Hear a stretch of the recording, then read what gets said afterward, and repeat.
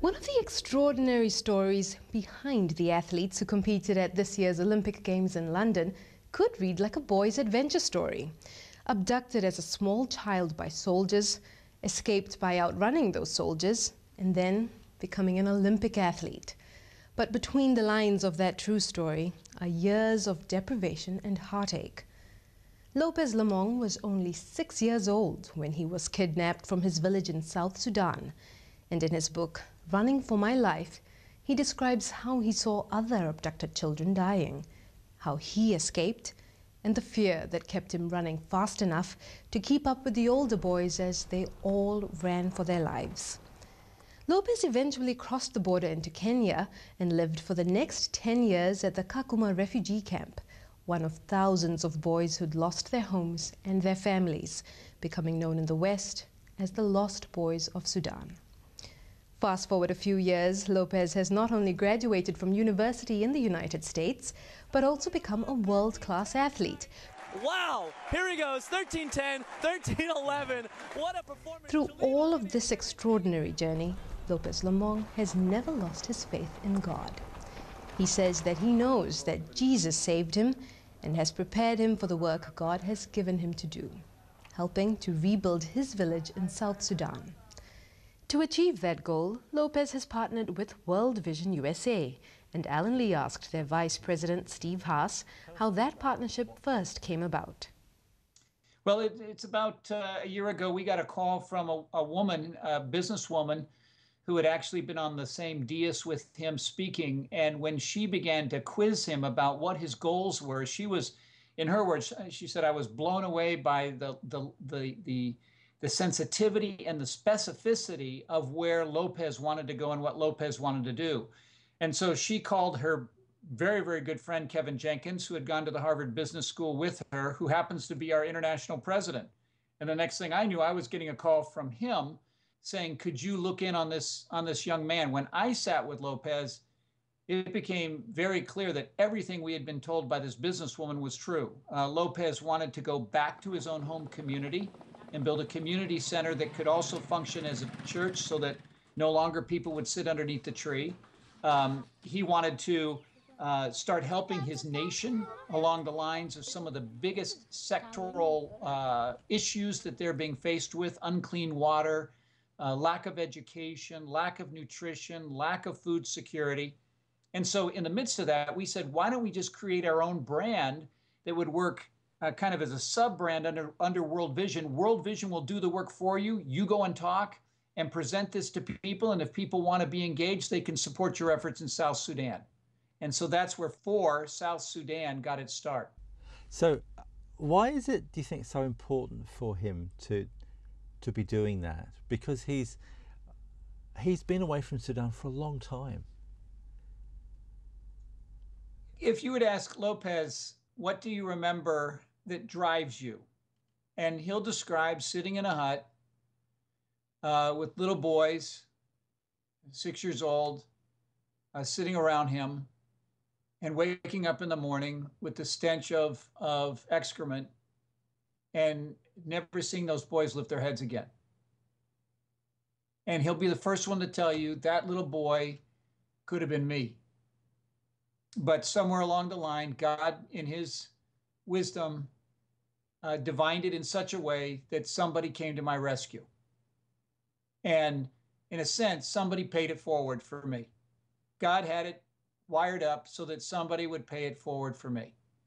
And it's now my responsibility, given the blessing and the resources that I've been endowed with, to now start doing the exact same thing for some other little kid. He's often saying, you've said this at the trials, right after coming in third and again now on his second Olympic team, someone thrust a microphone into his face and said, tell me more about why you're doing this. And he said that there would be some little boy that'd see what I'm doing and recognize that there's hope. This is a big part of his story and one that he doesn't want anybody to miss. South Sudan is one of the most difficult areas that I know World Vision works in. It must be an uphill struggle. It's an unbelievable struggle. Many of our staff, in fact, are from other nations. As we begin to build an office in South Sudan, we need to recognize this is a country or a part of formerly the nation of Sudan that's been caught up in civil war, tribal strife, lack of resources, abject poverty. Many of the people have not been able to hold a job or have an opportunity for a job. So in many cases, in many of the places in which we're working, we're starting at ground zero. It's literally beginning the very infinitesimal, immature, elemental steps of having a person begin to be empowered. What does it mean to set a priority? What does it mean to follow through on that priority? And these are on some of the most basic elements of life, from clean water to education, et cetera. So yeah, we shouldn't fool ourselves. South Sudan is not out of the woods by any measure, but that's again why I keep going back to Lopez. His hope is boundless. Yes, he knows that this is in a very difficult way and at a very tenuous time in this young nation's history. They just got their independence a year ago. But he said, now's the time in which you do step in. And I think that's one of the reasons why World Vision has found themselves so much in love with this particular spokesperson, is because he speaks it like we feel it. Lopez actually recognizes the fact that all of these are almost divine initiatives for him. The escape was a divine initiative of God to release him from a place where he was going to die. The refugee camp was a hardening and a place to learn lessons about how to live with one another, divinely directed by God. The rescue to the United States was to find a way out, to start expressing himself as divinely directed by God. The rise and becoming an NCAA champion in college in several events as a distance runner, the making it and carrying the flag in the Olympics to draw notoriety to South Sudan that was not even talked about prior to the Olympics. And now this getting into the final in London. All of these were divine initiatives to him. So the All-American story for him, it just kind of goes right over his head. He sees this as a story that has been scripted, that he is out of control of, but that he has a great responsibility to carry, so that all these events are part of a larger story that he's living out. Here's a remarkable guy with a remarkable story and a remarkable future. Steve, it's great to talk to you. Thank you very much indeed for spending time for us today. Thank you, Alan. Right now, I'm running for the purpose. I'm running for what is really needed to be done. And I'm so excited to be actually team up with the World Vision. And I want to inspire people. I want to give them opportunity and, just kind of lead that light to them and say, that's our hope for you, and you can be able to get there. I can talk all day about this charity. I can talk all day about what it meant to be able to go out there and tell other kid, this little kid, an orphan, that, somebody out there caring for you.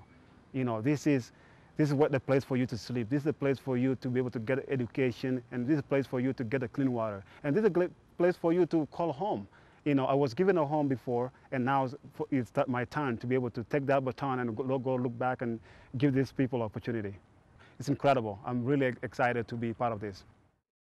And you can find out more about Lopez Lomong's story and his partnership with World Vision on these websites: lopezlomong.com, that's lopezlomong.com, and also 4southsudan.org, that's the number 4 southsudan.org.